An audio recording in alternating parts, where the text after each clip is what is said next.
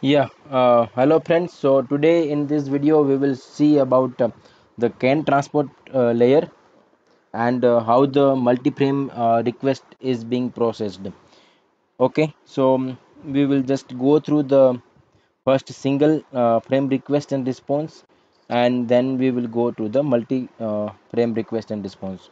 So at the end of the session we will be able to understand the this table actually, which will say about the single frame, first frame, consecutive frame, and the flow control, how it is being how that frame actually being sent and when it is being sent. Okay, so to start with, as we see in the last lecture that we have a complete can um, frame, and there will be a different section in that. First the arbitration field, then control field and data field. So in the data field, actually the UDS will come into the picture, and the actually like it is a raw data, so we will be sending the UDS into the data part. So let's consider the first single frame request and response. We will take an example for the request for an extended session over here. So the let's this is the message request format. There are 3 bytes, we can see. So first byte is 02, second byte is 10, and third byte is 03. So here 10 indicate the session control service ID, so that is the service ID for the session control, and 03 indicate the extended session. So here this is basically a sub function. Here also we can see this is the sub function. So it has a different sub function for the default session, programming session, and extended session.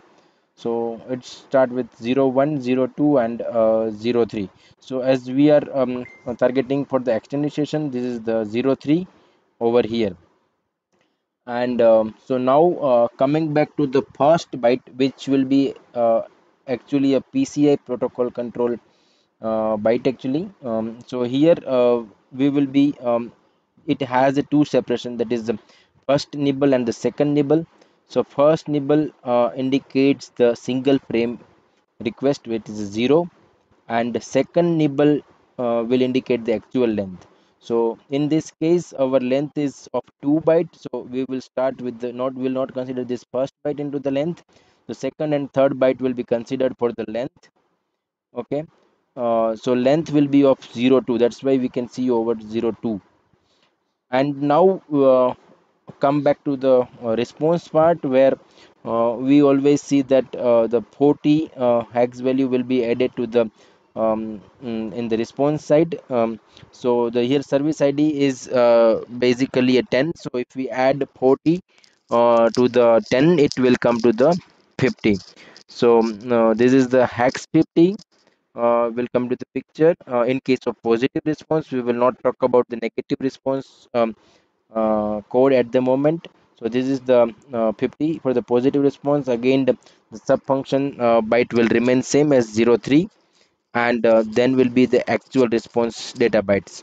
So here in this case, for the session control, we will be having the different like P2 and P2 start server timing, which will be sent in the response. So here we have a 4 byte in response. So first 2 byte is for the P2 server time, and the second 2 byte is for the P2 start server timing. So in detail we will not talk about what is the P2 and P2 star in this video. We will talk about somewhere in the next video. Um, so now we have a 4 byte plus 1 byte for the SID and 1 byte for the sub function. So total 4 plus 2 is equal to 6. So as we have the response byte, which can fit into the single frame request response as well. So here also we will just first indicate 0, where 0 indicate the first like it is a single frame response, and 06 indicate the length.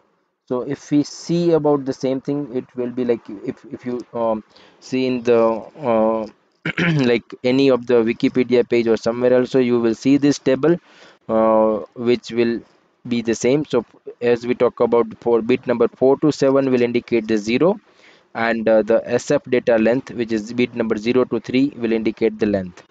So this is the way we will process the single frame request and a response in case of UDS. So let's consider one more single frame request and response where we will not be having any sub function. So we have taken an example of read data by identifier in our case. You can see over the service ID is 22. So 22 is the service ID for the read data by identifier, and we have taken an example for the DID as an F200. So this is just a dummy DID which we have taken taken for this example. However, it may vary according to your case. So again, this is the we have now 3 bytes instead of 2 bytes in the previous example. So again, this can be fit into the single frame request. So that's why we have a 0 as in first nibble, which is bit 4 to 7, and with the bit 0 to 3 we have a length. Okay, so there could be a case where actually we can write something over 8 or 9, but that will not be possible. That is an error condition, because in a single frame request we will not that will not be a possible. So maximum it is possible to have is to have a 7 value in this. Okay, because the first byte we will not be considering as in length, and the next byte onwards we can consider.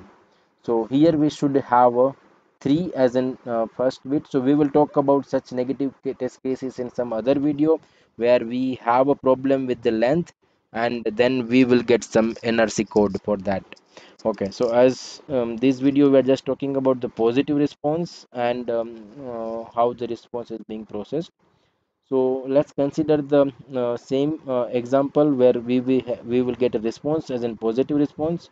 So again, 22 is the service ID, and if we take the positive response, we will add 40 to it. So 22 plus 40 is 62, and here again we will have the same DID as it is at the next byte, and then we will be having the 3 data bytes. So it may vary according to your DID. So let's consider this is the data byte which is linked with this DID as a 3 byte. It may be 1 byte, it may be 2 byte, or it may have the multiple data bytes as well. But let's consider 3 data bytes which is linked with this DID. So 3 byte plus 3 byte, 2 byte of DID and 1 byte of SID. So which will be a total of 6 byte in a response. So again, the response which uh, can be fit into single frame response. So that's why we have a 0 over here, and 6 is the length. So because we have a 6 other uh, bytes in the response. So these both are example of a single frame request and a response. Okay, and so I hope you understood the request and response format for this. And so if you see, like there will be always a question why it is a 40 will be added to as when we are going to make an given positive response. So there will be a bit number 6 which will be we will be toggling. So that's why we will be having 40 as an addition to the in response byte. Okay, so I hope like we are clear with the like single frame request and response format. Now let's move to the multi-frame request and response format.